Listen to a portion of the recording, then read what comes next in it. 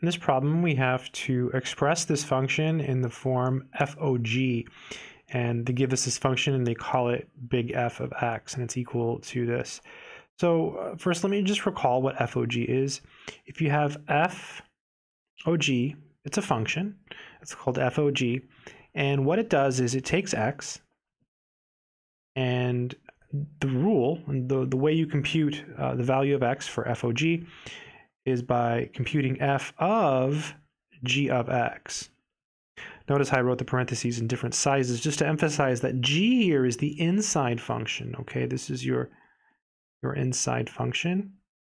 And then f here is your outside function. So what we have to do here is we have to find the inside and the outside for big F, and then we'll go ahead and check our work just to make sure everything makes sense. So the inside function here is simply x minus 9. And so the outside function is going to be something to the 5th power. So let's go ahead and write g of x equal x minus 9.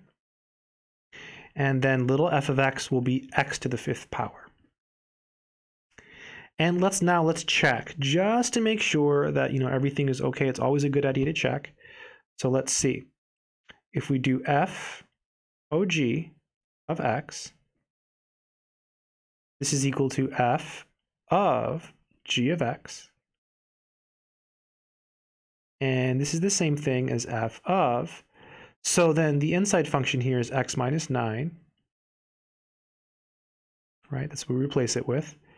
And then this says, hey, go to f and replace x with x minus 9. So that's x minus 9 to the 5, right? Just replace x here with x minus 9. So yeah, so it checks. So just always take g to be your inside function, f the outside, and it should check. I hope this video has been helpful to you. Good luck.